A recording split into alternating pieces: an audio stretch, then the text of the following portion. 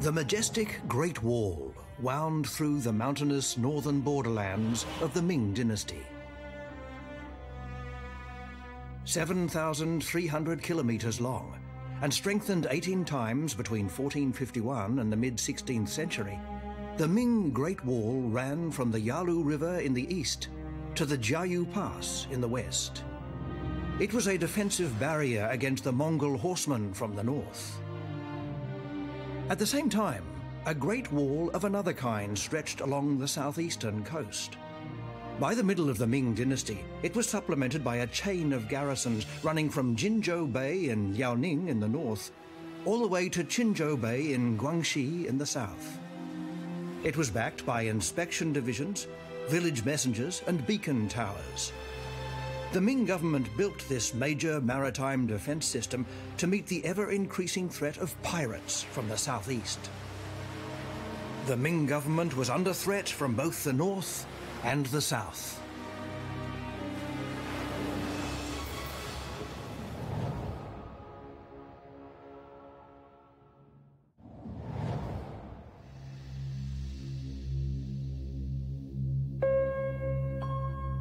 According to Western sources, an international free trading port was established in the 16th century by Chinese smugglers, pirates, and the Portuguese. In 1540, the Portuguese explorer and merchant Fernão Mendes Pinto visited the port. In his book Pilgrimage, he wrote of it, "The ports are two islands where the Portuguese used their commerce, and this they did with as much confidence and assurance as if this place had been situated between Santarém and Lisbon, so that there were houses there which cost 3,000 or 4,000 ducats the building." This thriving port is also documented in other Western sources from the time. A place well known to foreigners, it was called, among other names, Shuangyu. Yet there is little mention of a trading port like Shuangyu in Chinese historical sources.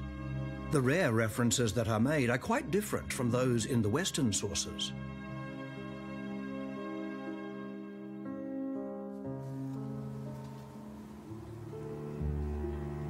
Zhao Xianhai is a historian with the Chinese Academy of Social Sciences. He has found that Ming dynasty literature rarely mentions Shuangyu or its prosperity, and that it only shows up occasionally on Ming charts and maps. It might seem that Shuangyu was no more than a small island lost in the vastness of Chinese history. But that is not how Ming commanders saw it. In their eyes, it was a stronghold of pirates. So where exactly was Shuangyu? 双屿港的位置就是在现在今天浙江省，然后宁波，然后东边的一个岛屿。然后这个岛屿呢，它的位置比较特殊，因为什么呢？它是差不多是在海洋的一个边缘的一个地带，所以说呢，是这个海洋势力然后进入中国的一个跳板。Research shows that Shuangyu was located near Liuheng Island in the Zhoushan archipelago. Today, nothing remains of either a pirate base or a trading port. But since the Chinese and Western records are so different, which version is correct? Should we believe Western accounts describing Shuangyu as an international free trading port?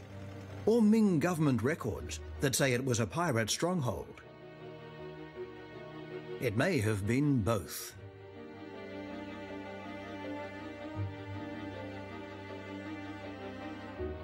In the 1360s, a civil war broke out in Japan.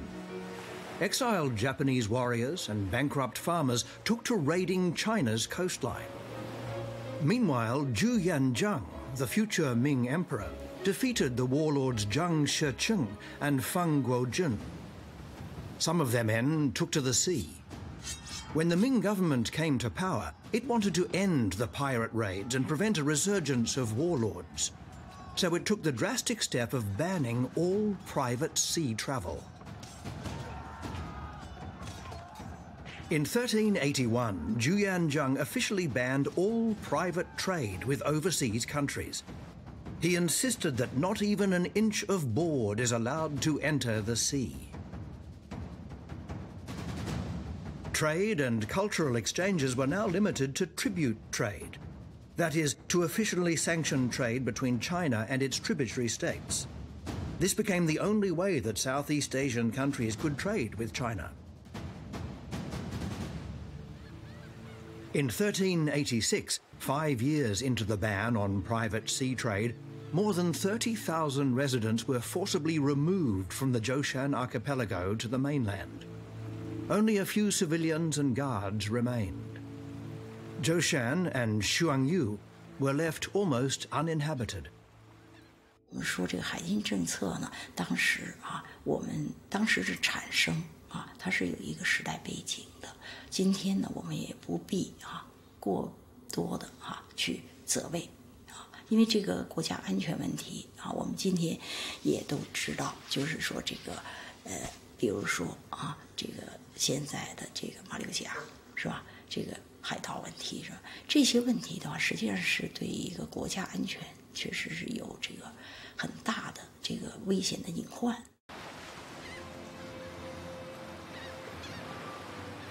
The coastline was in the end too long for the Ming government to enforce its sea ban. Gradually, Xuangyu Island came to life again. Its former residents never forgot their home. Many defied the ban and returned to the island from the areas they had been relocated to. Descendants of former residents gradually returned to supply the coast guards and the army.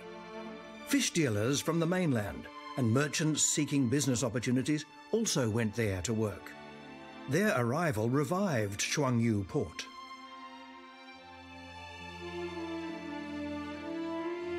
At this time, great changes were taking place in the world, with repercussions for Xuangyu port. Developments in seafaring and the arrival of Westerners promoted the expansion of maritime trade, and China was a huge supplier and market for products. Even as the Ming government tightened its maritime ban, Portuguese vessels were cruising off the Chinese coast, looking for one landfall after another in the east. In 1522, Magellan's fleet had circumnavigated the world. Even before this, the Portuguese had arrived in Guangzhou, but were expelled because they had no tribute trade agreement. So, in ships loaded with spices, they sailed north along the Chinese coast, trying to find trade opportunities and get a foothold in the Chinese market.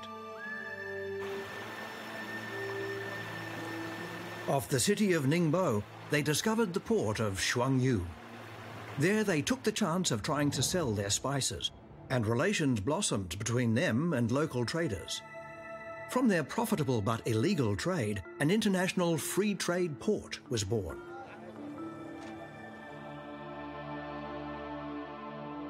According to Fernão Mendes Pinto, the port boasted good anchorages and above 1,000 houses, with 2 hospitals and a large church.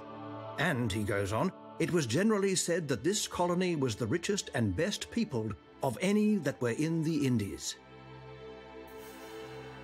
Xuangyu was the largest port of its kind in Asia, and was praised in many European books. 当时双屿岛非常的繁盛，船只大概有1000多只，而且规模都非常大。它的这个人口也相当的多，而且成分比较复杂，语言呢也各种各样。但是呢，他们都有一个比较共同的目标，就是说在这里进行一种贸易。The flourishing free trade in Xuangyu, in direct contravention of the sea ban, made the Ming government uneasy. A few men of insight were in favor of opening up overseas trade, but they were in the minority. Conservative views predominated. The illicit trade attracted foreigners and was turning the island into a trading paradise. This not only flouted the sea ban, but was in itself something the government opposed. It was aiming at stability, not unfettered local development. Consequently, a storm was about to descend on Xuangyu port.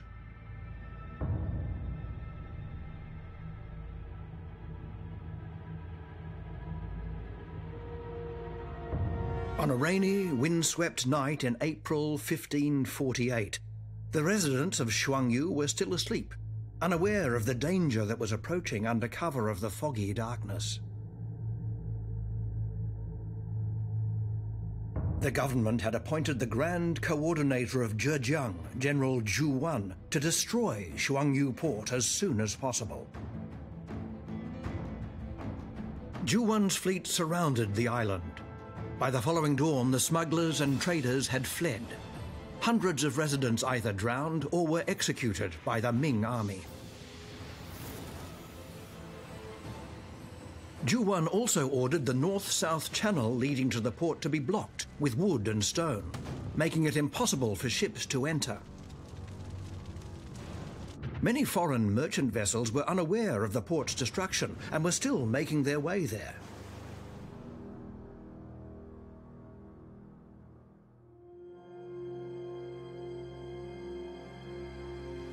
In the month following Zhu Wan's onslaught, 1,290 foreign merchant vessels arrived in Shuangyu, only to find the port in ruins.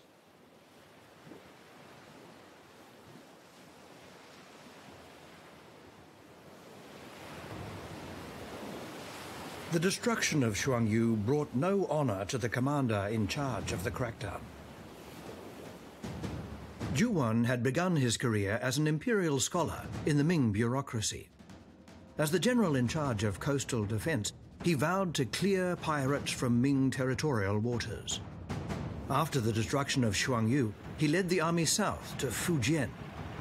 After a raid on Zhoumaxi, he beheaded all 96 Chinese merchants who had been caught violating the maritime ban.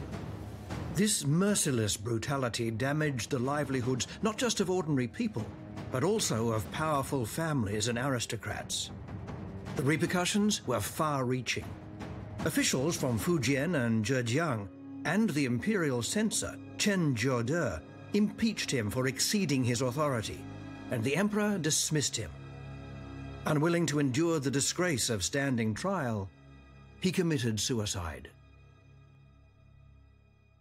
因为其实走私贸易是很多就福建、浙江沿海的那个世家大族他们支持的，因为他们从中获利了，所以朱完实行严格的那个禁倭的那种政策之后，等于是他们的财路会受到影响。 After its destruction, the port of Shuangyu played no further part in international trade. It was deserted for good. At the same time, in the north, beyond the Great Wall and far away from the sea, a new city was emerging, Huhot. Its founder stamped his name, as well as the name of the city, into the pages of history. He was the leader of the Tumed Mongols, Altan Khan. His grandfather, Dayan Khan, had attempted to regain the glory of the Yuan dynasty. Altan Khan inherited power from his grandfather, father and brothers, reunified the Tumed tribes and occupied the northeastern region of Hetao. In 1534, aged 28, he made an important decision. At a frontier fortress of the Great Wall, he requested permission to participate in the tribute trade system. 因为共识是一体的，他把贡物带进来的时候，他已经开始沿途会有交易了。到了北京之后，向皇帝朝廷缴纳贡品之后，他剩余的东西还可以在京城进行交易。 Altan Khan occupied the fertile Tumed Plain in the midwestern region of southern Mongolia. But in supporting the 100,000 nomads who relied on a single product economy, namely livestock, the region was becoming overstretched. Traditionally, if the Mongols needed resources and food from the Han region, there were only two ways to get them, either by peaceful tribute trading or by raiding and pillaging. Of the two methods, pillaging was generally considered easier and more profitable. But Altan Khan hoped to engage in peaceful bilateral trade. He held out an olive branch to the Ming dynasty. But he received a cool response. 明朝取代的元朝而建立的，而蒙古贵族他们是主动从元大都退到草原上去的，他们的这种政权的延续性还是时隐时现的保持着一个连续性的。对于这么一个北元政权的存在，明朝政府一直视它为最大的敌人。 The Ming rulers had seized power from the Yuan dynasty and remained wary of the Mongol aristocracy in the north. A number of ministers knew what the stakes were, and they wanted to open a tribute system with Altan Khan. But the judging emperor was against it. Deferring to the emperor, the ministers reversed their position, declaring that the Mongols' request to pay tribute was not genuine, but only a ruse to gain more time to invade the borderlands. Because of that, the request should be denied.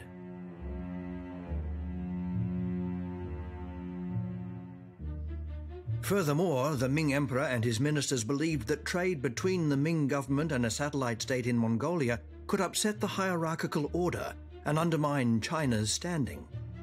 Most importantly, trade could make the Tumed arrogant and weaken the Ming government's control of the Mongolian tribes.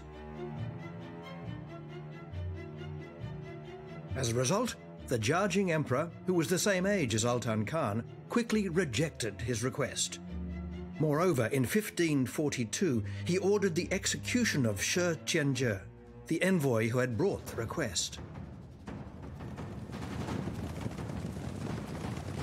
With his request rejected, pillaging became Altan Khan's only option.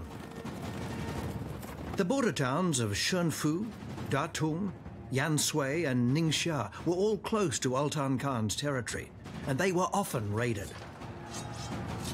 Without a peaceful means of exchanging goods, war became an important way for the nomads to acquire agricultural materials.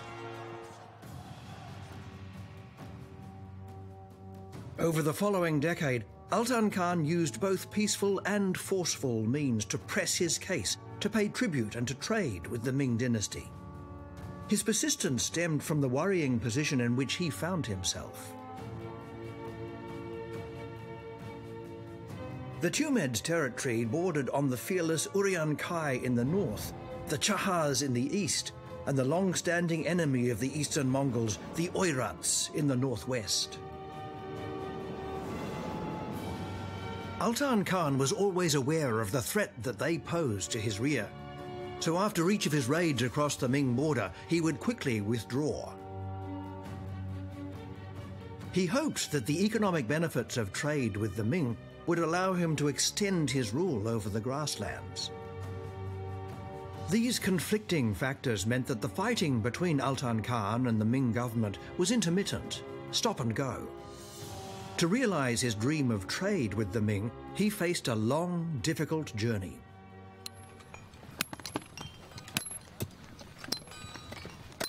In response to Altan Khan's incursions, the Ming dynasty went on strengthening the Great Wall. The Ming Great Wall was mostly built of brick, except for the area west of the Yellow River, where it was made of rammed earth. Even there, the estimated cost of construction was still 1 tael of silver per metre. The financial and labour costs of strengthening the entire Great Wall can only be imagined. The Ming government was spending record amounts on the military and resources to prevent the Mongols from moving south. Altan Khan, also at great expense, was continually invading the Ming borderlands, trying to compel the Ming to offer him opportunities or reopen the Silk Road. The two sides had fallen into a vicious circle. For Altan Khan, it was a deadly impasse. If it continued, the Tumed might collapse for lack of resources. So he decided to force the Ming dynasty to submit.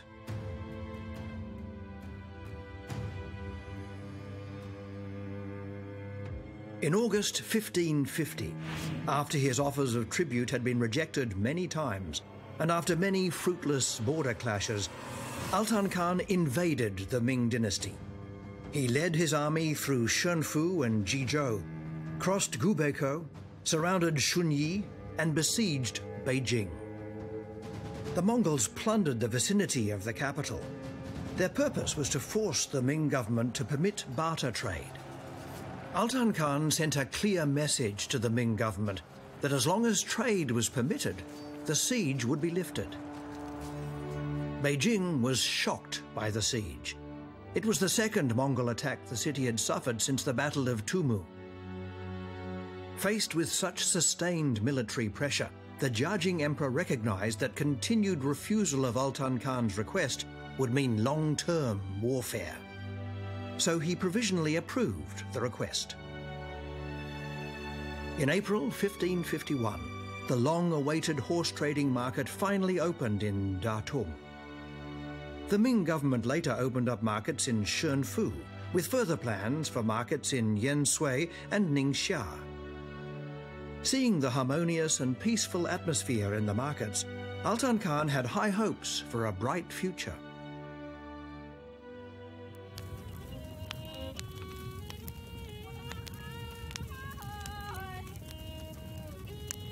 The trade ban had been in force for many years.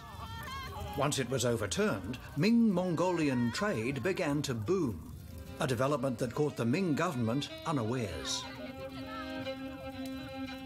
Only the Mongol aristocrats owned horses. The ordinary farmers raised cattle and sheep.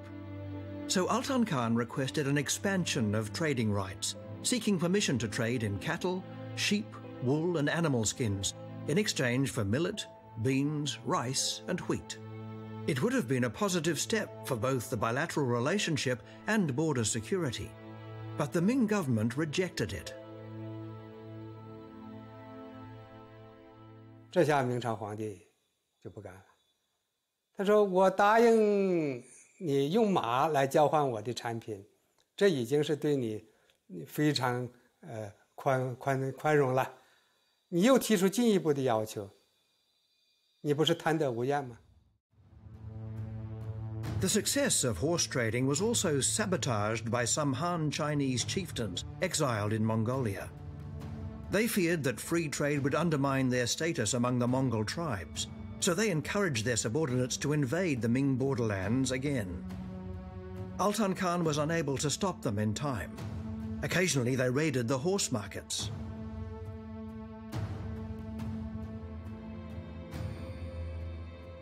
The Ming government had only ever allowed trade with the Mongols reluctantly. Now it hurried to close down all trade, accusing the Mongols of being dissatisfied and of continuing to invade border towns even after trade had been permitted. The emperor vowed that anyone who spoke in favor of horse trading would be executed. The trade in horses only lasted a year before being shut down. All hope of peace now receded. Conflict resumed along the Great Wall. It would last for 20 years, with Altan Khan invading the borderlands and the Ming government constantly strengthening the Great Wall in another vicious circle.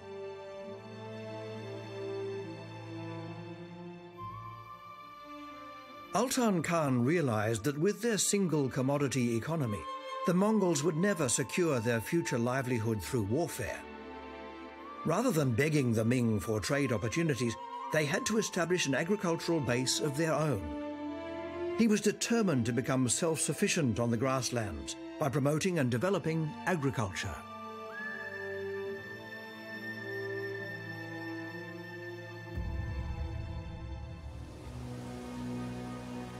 As large numbers of Han Chinese began migrating to the region, agriculture gradually developed.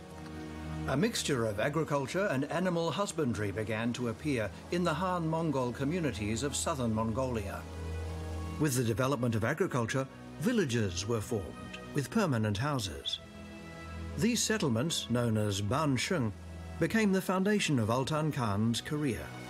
The food they produced was almost enough to support the herders of southern Mongolia. Agriculture provided an important supplement to the Mongols' nomadic economy.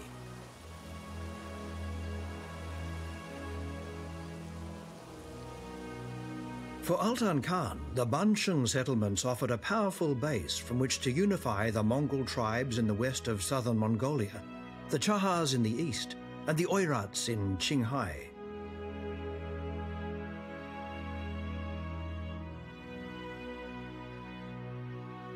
But Altan Khan had a far more ambitious plan. He was looking westward. He wanted to reopen the Silk Road and build an inland trade route through Eurasia, so establishing a free trade region in Central Asia that would be controlled by Eastern Mongolia.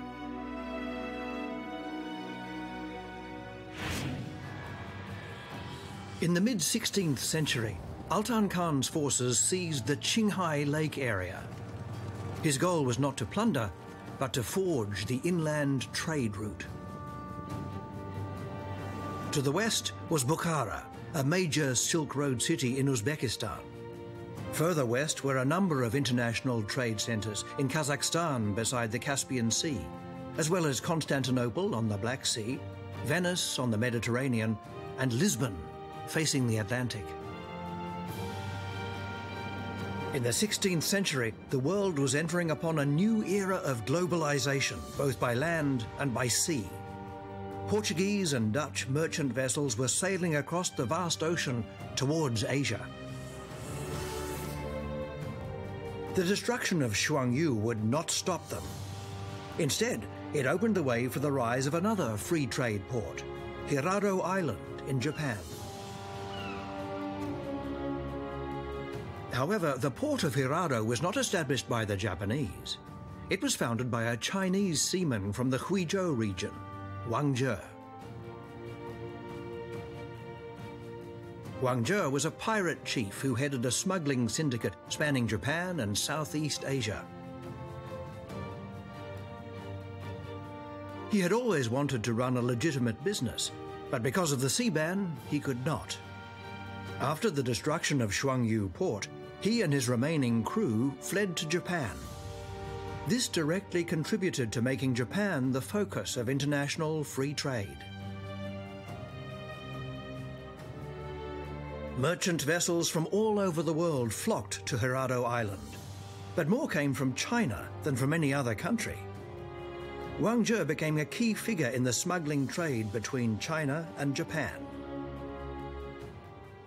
根本问题是，明代中期之后，商品经济只要发展，它就一定要构建最为庞大的市场、最廉价的劳动力、最广泛的原材料以及最庞大的市场。那么这样三个因素是商人追求利润的一个保证。那么明代中期商品经济发展起来之后，国内的这些商人，再加上这个时期就是西方的一些探险家或者贸易家，也就是由这个时期他们的近代经济也已经要开始快速的发展起来了，他们也需要中国这么一个庞大的市场和原材料的一个供应地。Wang Zhe attracted the attention of the Ming government because his actions directly contravened the sea ban. Hu Zhongxian was an investigating censor in Zhejiang. Like Wang Zhe, he came from Huizhou, and he understood what was driving men like Wang. He supported opening up trade as a way to end piracy. So he decided to try to entice Wang Zhe to surrender and go straight. Hu Zhongxian sent 2 envoys to meet Wang Zhe in Japan and promised to grant his request for trading rights. After living in exile for so many years, Wang Zhe couldn't resist the temptation of becoming a legitimate merchant.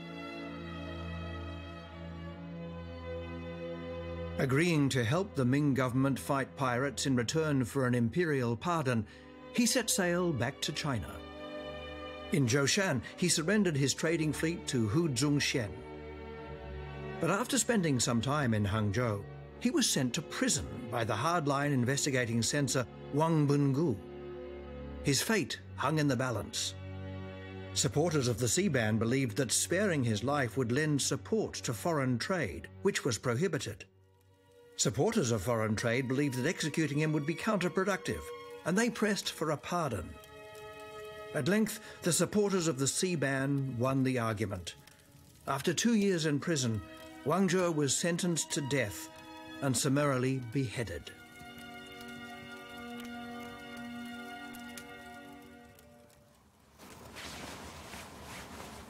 This scroll painting by the Ming Dynasty artist Chu Ying depicts soldiers and pirates doing battle off the coast of Zhejiang between 1521 and 1567.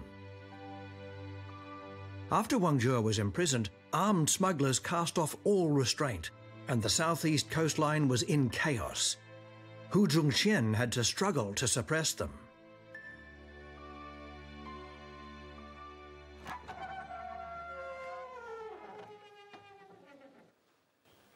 For many years, Ren Junfeng from Taizhou has admired the Ming Dynasty general Qi Jiguang. He has been trying to solve the mystery of Qi's Mandarin Duck Formation. Qi Guiguang was in charge of defending Zhejiang. In Yiwu, he recruited 3,000 farmers and miners to form a new, more effective army to clamp down on pirates. The Mandarin Duck Formation was his secret weapon. 当然，这个阵法它有许多创新之处，也有一些发明。最基本好像是从我们这个长山这个蛇阵上演变而来的，是它最大的一个特点，也就一个优点，就是一个首尾能够呼应，不至于就是有头无尾。 In 1561, Qi Jiguang led his troops into battle against the pirates of Zhejiang. In the Battle of Taizhou, he completely eradicated them. But many pirate strongholds still existed in coastal areas of Fujian and Guangdong. From 1562 to 1564, Qi Jiguang's men rid the entire southeast coastline of pirates. However, war could not resolve the underlying issue.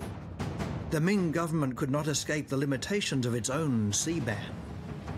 Under a seemingly calm surface, there surged countless dangerous undercurrents. 倭寇呢，它如果只是日本人的话，禁绝起来就比较容易实行海禁或者就可以了。但是呢，由于倭寇它的主体的力量其实是中国的这样一个走私的势力，而且这种走私的势力它具有很强的这样一个海外市场。然后所以说呢，这个禁绝倭寇的话，完全用这种政治或者说军事的这样强硬的手段是没有办法禁绝的。 As the situation on the southern coastline improved, the Ming government also received good news from the northern Great Wall. From 1566 to 1567, Altan Khan's Bansheng settlements were hit by famine. Altan Khan had no means of overcoming the famine. A poor harvest and lack of resources could cause the fragile Mongol economy to break down altogether.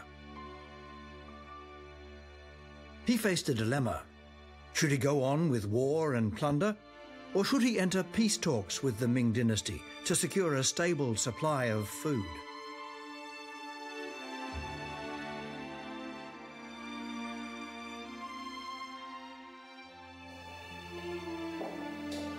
The Inner Mongolia Academy of Social Sciences holds a Mongolian document from the Ming dynasty. It tells a dramatic story. In 1571, when Altan Khan was wrestling with his dilemma, his beloved grandson, Baya-Achi, defected to the Ming dynasty with his wife and servants because of a personal conflict with Altan Khan. Altan Khan, now aged 64, was very concerned. But Baya-Achi's defection actually helped him to resolve his dilemma. By this time, the Jiajing Emperor had passed away, and the Longqing Emperor had appointed Gao Gung and Zhang Zhuzheng as ministers. Aiming to bring the decades of Han-Mongol conflict to an end, they used Altan Khan's grandson as leverage to have him agree to begin trade negotiations and peace talks.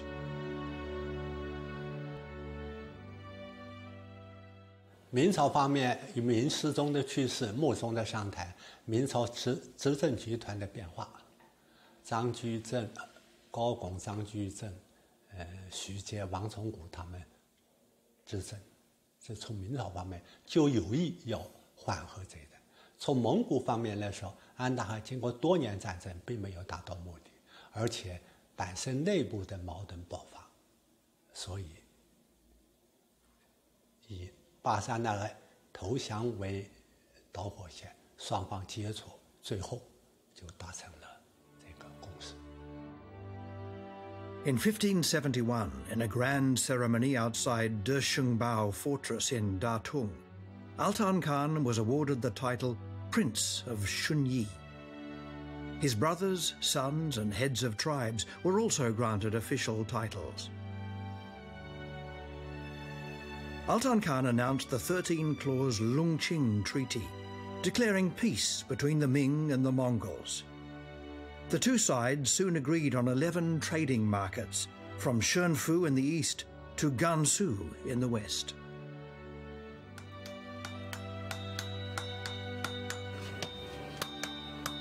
Peace and the markets revitalized the grasslands. But at 65, Altan Khan was still not satisfied. He wanted to build a permanent city in the Bansheng settlements to create a Mongolian base where his descendants could flourish. That city was Huhot. In Mongolian, Huhot means blue city. The city was laid out along the lines of Ming cities. The walls were built with blue bricks and the roofs were covered with blue tiles, so from afar the city looked blue. In 1575, Huhot was officially completed. The Ming government had mixed feelings about it, but the building of a permanent city had stimulated Mongolia's development, and the Ming government had to bow to the inevitable. In response to Altan Khan's request, they gave it the Chinese name Guihua, return to civilization. Huhot became a Sino-Mongol trade center and the political and cultural center of southern Mongolia. It was integrated into the Central Asian and world trade networks. 以前的时候，我们说这个北方的这种商业的这个中心啊，其实都是在长城以内，而现在呢，这个商业的这个贸易地点，然后已经推进到这个蒙古草原这个地方去。这样的话呢，蒙古草原和这个中亚地区，还有和这个明朝。还有和北方的这样一个沙漠这些地带，然后它这个经济来往啊，然后更加密切，所以说呢，就是整个蒙古草原也成了一个经济交往文化来往的这样一个核心地带。As calm returned on the southeast coast, the Ming government started to reflect on its long-standing sea ban. It came to realize that pirates and merchants were related.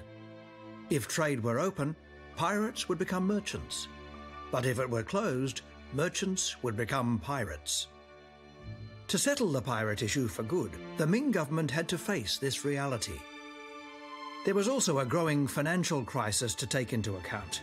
In 1567, the government finally agreed to relax the sea ban. It decided to allow open trade in the port of Yugang in Fujian province, which had been the worst region for smuggling. To an extent, the lifting of the sea ban resulted from pressure from maritime businesses. From then on, private overseas traders gained legal status. Pirates gradually became merchants, and foreign trade began to develop rapidly. Yugang in the city of Jiangzhou became an important trading port. People's lives improved, and revenue to the state increased greatly. 闭关锁国是不好，但走私贸易也不好。对于走私商人，包括跟他有关系的倭寇，他有他的合理需求的一面，但他不是积极的。最好的方式就是有序的开放。But open trade, as the Ming defined it, still had limitations. Only voyages in the East China Sea and the Indian Ocean were permitted. Travel to Japan was forbidden. There were restrictions on the routes of outbound vessels, departure times, and cargo. The Ming government was like a woman walking with bound feet, tottering back and forth along a country road. Neither the emperor nor his ministers were aware that the emerging Western powers were already spearheading a new globalization. Portuguese merchant ships armed with breech-loading swivel guns were crossing the ocean. Dutch ships had reached Java, and the Dutch would soon occupy Taiwan and the Penghu Islands. England would defeat the Spanish Armada and become the new global maritime power. Already the East India Company's vessels were ranging across the world. Under the Ming dynasty, the Great Wall and the ocean tightly restricted the movement of the Chinese.